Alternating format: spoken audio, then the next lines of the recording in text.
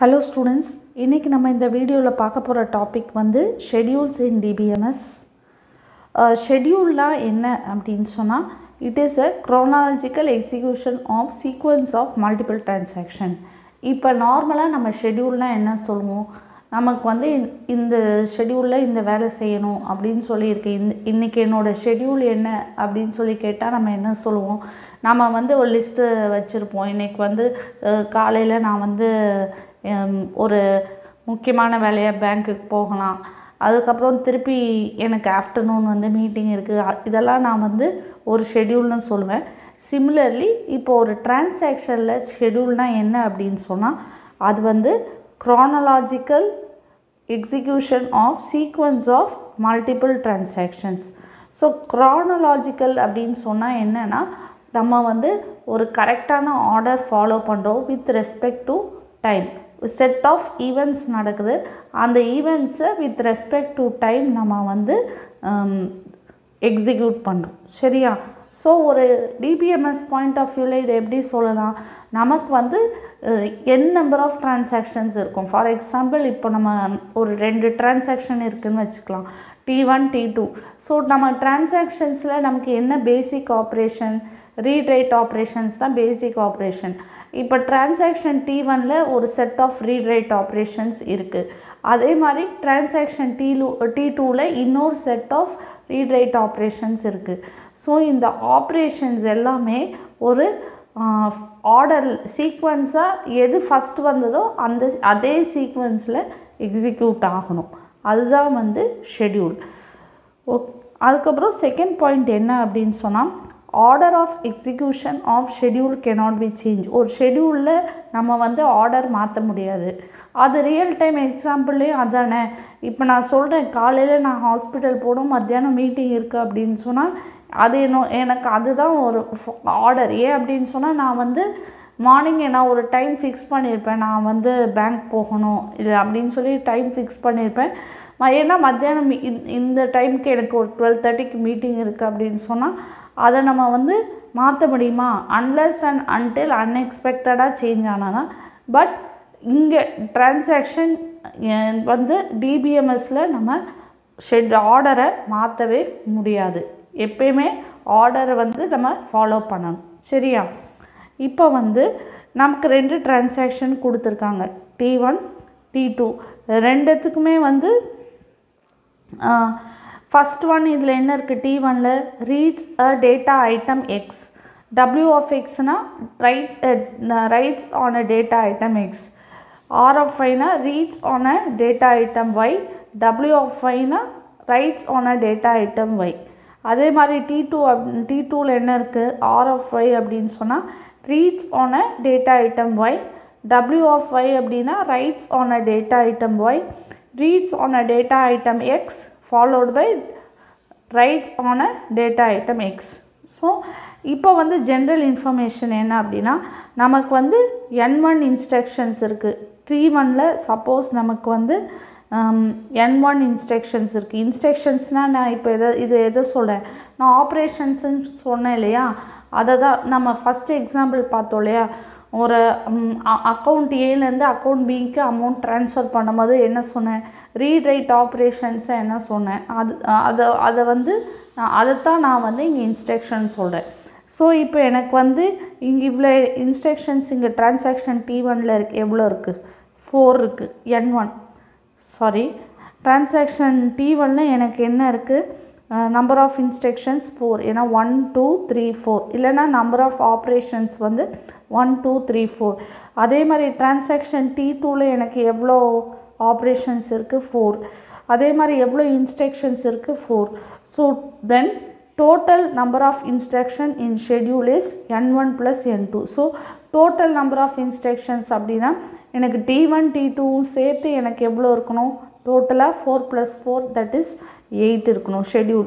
Which means எனக்கு இந்த 8 இன்ஸ்ட்ரக்ஷனும் கரெக்டாக எக்ஸிக்யூட் ஆகணும் ஆர்டரில். அதுதான் வந்து ஷெட்யூல்னு சொல்லுவாங்க. ஓகேவா? ஷெட்யூலில் இந்த டோட்டல் 8 இன்ஸ்ட்ரக்ஷன்ஸ் எக்ஸிக்யூட் ஆகணும். இதுக்கு கம்மியாகவோ இல்லை இதுக்கு ஜாஸ்தியாகவோ எக்ஸிக்யூட் ஆகக்கூடாது. சரியா? இப்போ வந்து order of execution of independent transactions should be preserved. For example, in the transaction T1, R of x should be executed first followed by W of x. Similarly, R of y should be executed first followed by W of y. This property holds good for transaction T2 also. அதாவது transaction T1 நான் start பண்ணிட்டேன் அப்படின்னு சொன்னால் நான் வந்து என்ன பண்ணணும், இதில் ஃபஸ்ட் ஒன் வந்து ஆர்டர் என்ன இருக்குது, ஆர் ஆஃப் எக்ஸ் இருக்குது. ஆர் ஆஃப் எக்ஸை எக்ஸிக்யூட் பண்ணிவிட்டு நெக்ஸ்ட் எங்கே வரணும், டபிள்யூ ஆஃப் எக்ஸுக்கு வரணும். நெக்ஸ்ட் நான் ஃபஸ்ட்டு ஆர் ஆஃப் எக்ஸை எக்ஸிக்யூட் பண்ணிவிட்டு நெக்ஸ்ட் ஆர் ஆஃப் ஒய்க்கு நான் ஜம்ப் பண்ணக்கூடாது. அப்போனா அது வந்து சீக்வன்ஸை வயலேட் பண்ணுதுன்னு அர்த்தம். ஸோ ஆனால் இதில் வந்து இன்னும் என்ன சொல்லலாம் அப்படின்னா, நான் first R of X W of X execute பண்ணிவிட்டு இந்த இதில் வந்து என்ன பண்ணலாம் அப்படின்னா கான்டெக்ட் ஸ்விட்ச் பண்ணி R of Y W of Y transaction T2ல execute பண்ணலாம். சரியா? ஸோ ஃபஸ்ட்டு பாயிண்ட் என்ன அப்படின்னா, நான் கான்டெக்ட் ஸ்விட்ச் பண்ணாலும் எனக்கு பிரச்சனை கிடையாது, பண்ணலாம். பட் அந்த கான்டெக்ட் ஸ்விட்சுக்குமே ஒரு என்ன சொல்கிறது, சீக்வன்ஸ் மாறக்கூடாது, பண்ணும்போது சீக்வன்ஸ் மாறக்கூடாது. கான்டெக்ட் ஸ்விட்சிங் அப்படின்னா என்ன அப்படின்னா, இப்போ நான் transaction T1ல் R of X W of எக்ஸுங்கிற இன்ஸ்ட்ரக்ஷனை execute பண்ணிட்டேன். எனக்கு அடுத்தது நான் என்ன பண்ணுவேன், ஆர் ஆஃப் ஒய்க்கு போக மாட்டேன். நான் வந்து இப்படி டபிள்யூ ஆஃப் எக்ஸ்லேருந்து ஆர் ஆஃப் ஒய்க்கு கான்டெக்ட் ஸ்விட்ச் பண்ணிடுவேன். இங்கே R of ஒய்யும் W of Y execute பண்ணிவிட்டு நான் எங்கே வருவேன், திருப்பி நான் வந்து இங்கே ஆர் ஆஃப் ஒய்க்கு வருவேன். டபிள்யூ ஆஃப் ஒய் எக்ஸிக்யூட் பண்ணிவிட்டு திருப்பி நான் வந்து R of X W of X execute பண்ணுவேன். இப்போ இங்கே வந்து நமக்கு வந்து ஆர்டர் ஆஃப் எக்ஸிக்யூஷன் மாறி இருக்கா, மாறலை. கான்டெக்ட் ஸ்விட்சிங் தான் பண்ணுறோம் தவிர்த்து ஆர்டர் ஆஃப் எக்ஸிக்யூஷன் மாறலை. ஏன் ஆர்டர் ஆஃப் எக்ஸிக்யூஷன் மாறலை அப்படின்னு சொன்னால், நான் வந்து ஆர் ஆஃப் எக்ஸையோ டபிள்யூ ஆஃப் எக்ஸையோ அல்லது ஆர் ஆஃப் ஒய்யையோ டபிள்யூ ஆஃப் ஒய்யையோ வந்து மாற்றி எக்ஸிக்யூட் பண்ணல, இருக்கிற ஆர்டரில் தான் எக்ஸிக்யூட் பண்ணுறேன்.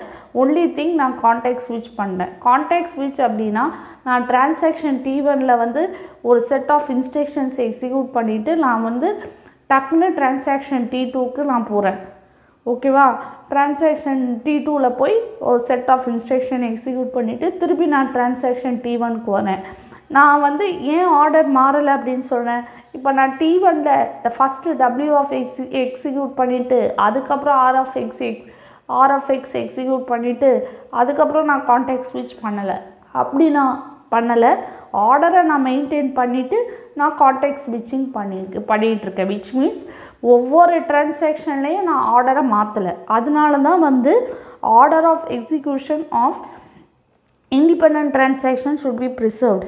ஏன் அப்படின்னு சொன்னால், இப்போ நான் கான்டெக்ட் ஸ்விட்ச் பண்ணால் கூட T1ல் என்ன இருக்குது, R of X W of X.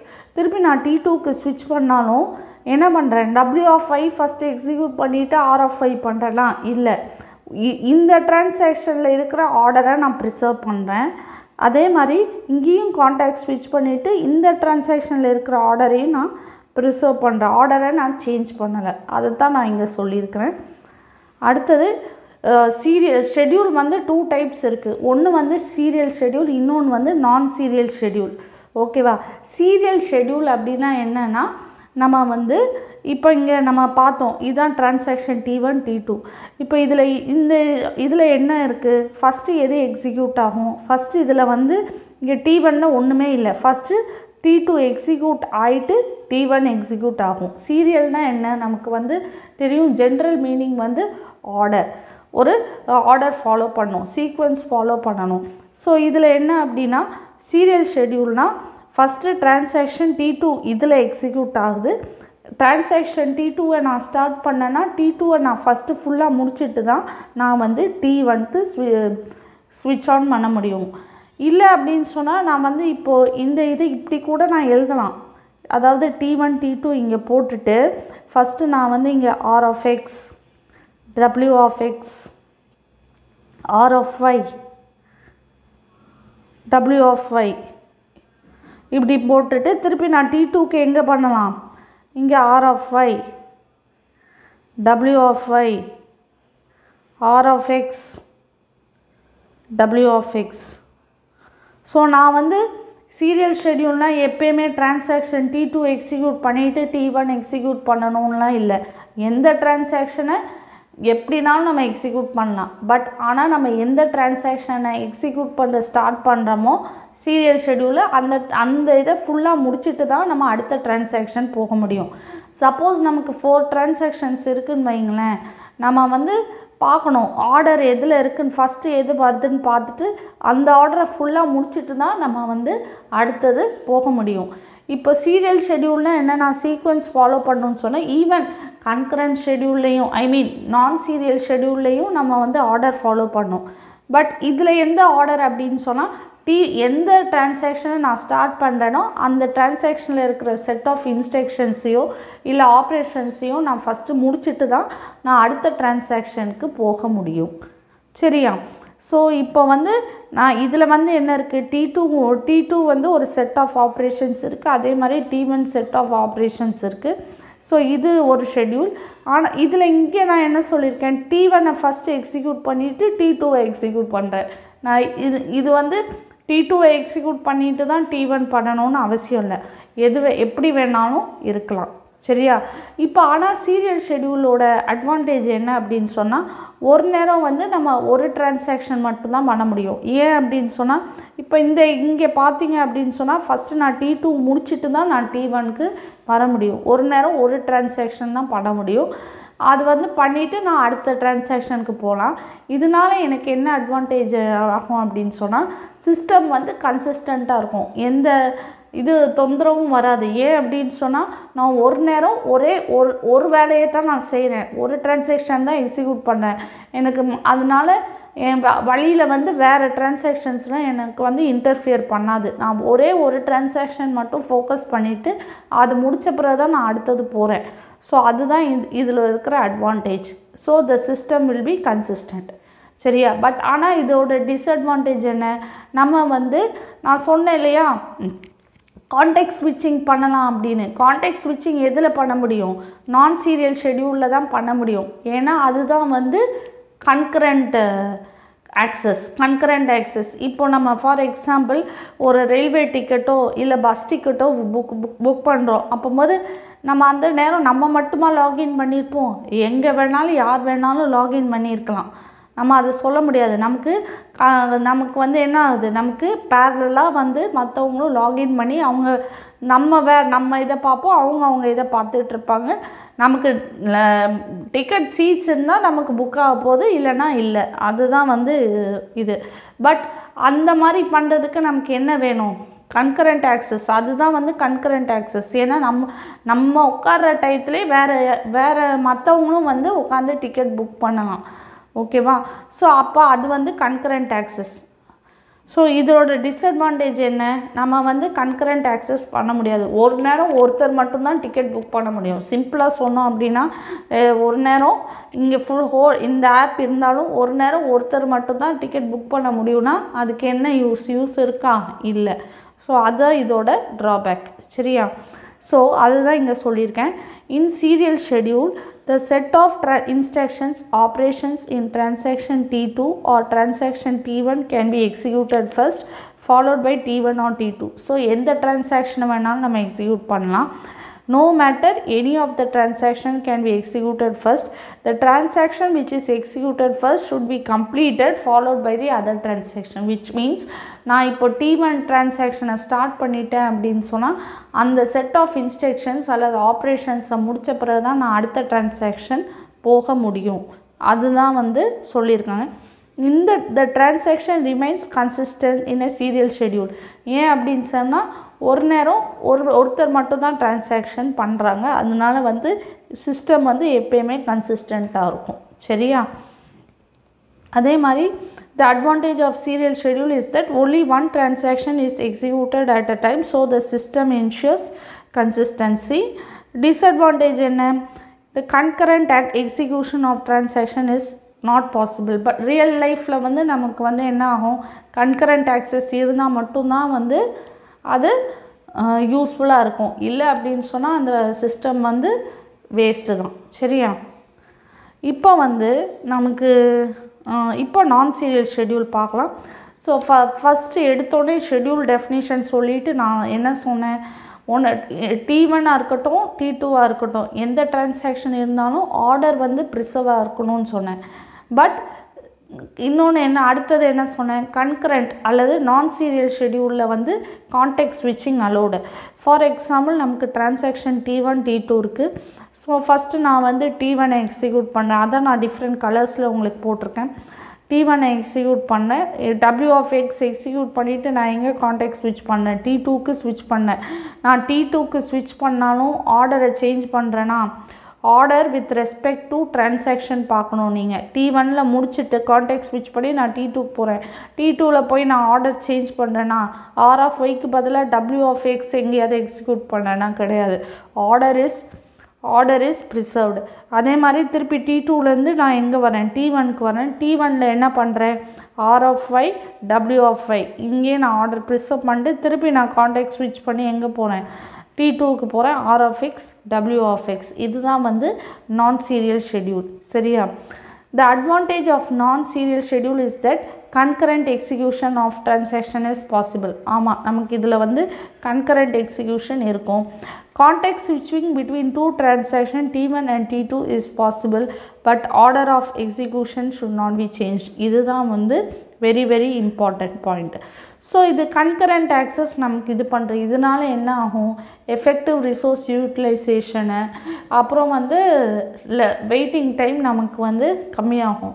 ஏன் அப்படின்னு சொன்னால் நான் வந்து என்ன பண்ணுறேன், கன்கரண்ட்டாக நான் வந்து பண்ண முடியும், பேரலாக பண்ண முடியும் எல்லா ஆப்ரேஷனும். அதே செட் ஆஃப் ஆப்ரேஷன் இப்போ நான் பண்ணுறேன்னா எங்கேயோ ஒரு இடத்துலேருந்து வேறு ஒருத்தவங்க நான் பண்ணுறதெல்லாம் அவங்களும் பண்ண முடியும். ஓகேவா? அவங்க வந்து க்யூவில் வெயிட் பண்ணணும்னு அவசியம் இல்லை. சரியா? பட் எப்படி பண்ணாலும் வந்து ஆர்டர் வந்து சேஞ்ச் ஆகக்கூடாது. ஏன் அப்படின்னு சொன்னால், இப்போ நானும் பஸ் டிக்கெட் புக் பண்ணுறேன், இதே நேரத்தில் எனக்கு என்னோடய ஃப்ரெண்டும் புக் பண்ணுறாங்க அப்படின்னா எனக்கும் என் ஃப்ரெண்டுக்கும் ஆர்டர் வந்து சேம் தான். ஃபஸ்ட்டு நான் வந்து பஸ்ஸை செலக்ட் பண்ணிவிட்டு அது எந்த சீட் நம்பர் அப்படின்னு செலக்ட் பண்ணிவிட்டு அதுக்கப்புறம் என்ன பண்ணுவோம், என்ன பேமெண்ட் அப்படின்னு சொல்லி பண்ணுவோம். இப்போ நான் வேறு பஸ்ஸை புக் பண்ணலாம், என் ஃப்ரெண்டு வேறு பஸ்ஸை புக் பண்ணலாம். பட் ரெண்டு பேருக்கும் வந்து ப்ரொசீஜர் வந்து சேம் தான். சரியா? ரெண்டு பேருமே நாங்கள் வந்து கண்டிப்பாக டிக்கெட்டுக்கு பே பண்ணி ஆகும். கரெக்டாக? அந்த சீக்வன்ஸ் மாற போகிறது கிடையாது. அந்த சீக்வன்ஸ் மட்டும் இல்லை, எந்த சீக்வன்ஸுமே மாற போகிறது இல்லை. சரியா? ஸோ அதை தான் இங்கே சொல்லியிருக்காங்க. In non-serial schedule, the set of instructions or operations, there is a context switch between two transactions T1 and T2, T1 or T2. T1ல இருக்கலாம், இல்லைனா T2ல இருக்கலாம். சரியா? நான் வெறும் ரெண்டு டிரான்சாக்ஷனில் இருக்கிறனால தானே T1 or T2. ஃபஸ்ட்டு நான் வந்து என்ன சொல்கிறது, T2 ஸ்டார்ட் பண்ணிவிட்டு கூட நான் T1 ஸ்டார்ட் பண்ணலாம் இல்லையா, T2 ஸ்டார்ட் பண்ணிவிட்டு கூட கான்டெக்ட் ஸ்விட்ச் பண்ணலாம் இல்லையா, அதனால தான் T1 or T2 அப்படின்னு சொல்லியிருக்கேன். The advantage of non-serial schedule is that the system can execute concurrent transactions at a time. ஆமாம், this improves resource utilization and provides less waiting time. ஆமாம், எல்லோரும் கன்கரண்ட்டாக பண்ணுறதுனால யாருக்கும் வந்து வெயிட் பண்ணணும்னு அவசியம் இல்லை. The disadvantage என்ன அப்படின்னா, system may lead to inconsistent state. It will not always lead to, may lead to. inconsistent ஸ்டேட்டுக்கு போகாமல் இருக்கலாம். ஓகேவா? கன்ஃபார்ம்டாக எப்பயுமே போகும் அப்படின்னு சொல்ல முடியாது. ஏன் அப்படின்னு சொன்னால், நம்ம ஃபோர்த் கம்மிங் டாபிக்ஸில் வந்து கான்ஃப்ளிக்ட் சீரியலைசபிளாக அப்படின்னு சொல்லி பார்ப்போம். ஒரு நான் சீரியல் ஷெட்யூலை வந்து சீரியல் ஷெட்யூலாக நம்ம மாற்ற முடியுது அப்படின்னு சொன்னால் கண்டிப்பாக வந்து அங்கே வந்து என்ன ஆகும், கன்சிஸ்டன்சி கண்டிப்பாக என்ஷூர் ஆகும். ஸோ கன்கரன்சி இருக்கிறதுனால எப்பயுமே சிஸ்டம் வந்து இன்கன்சிஸ்டன்ட் ஸ்டேட் போகணும்னு அவசியம் இல்லை. அப்படி பார்த்தா அப்படி எப்பயும் போகுது அப்படின்னு சொன்னால் நம்ம ஒரு பஸ் டிக்கெட்டோ இல்லை ஃப்ளைட் டிக்கெட்டோ இல்லை ரயில்வே ரிசர்வேஷனோ நம்ம பண்ண முடியாது. It may lead to, sometimes it may lead to inconsistent state, அதான் சொல்லியிருக்காங்க. சரியா?